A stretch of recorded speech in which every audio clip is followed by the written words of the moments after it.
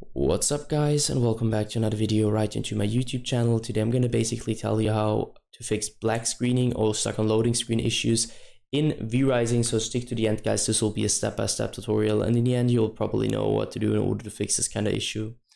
Before we start right into the video, I just want to let you guys know that I would really appreciate it if you would just leave a like, a comment or a subscription right into my YouTube channel. It would really make my day and help me out as a little YouTuber as I am.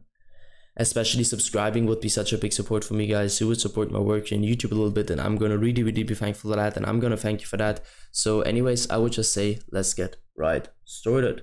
So the first step in order to fix this issue is gonna be to navigate to the very bottom left corner of your screen. You're gonna click the Windows symbol and use your Windows search function in order to find Windows Defender Firewall by just simply typing it in. So once you typed it in, you should be able to see this little tab popping out. You're gonna left click or simply hit enter. Once this tab pops up, navigate to the top left corner, click on to allow an app or feature through Windows Defender Firewall, and navigate right to change settings. You're gonna click that, and afterwards you should be allowed to click on to allow another app.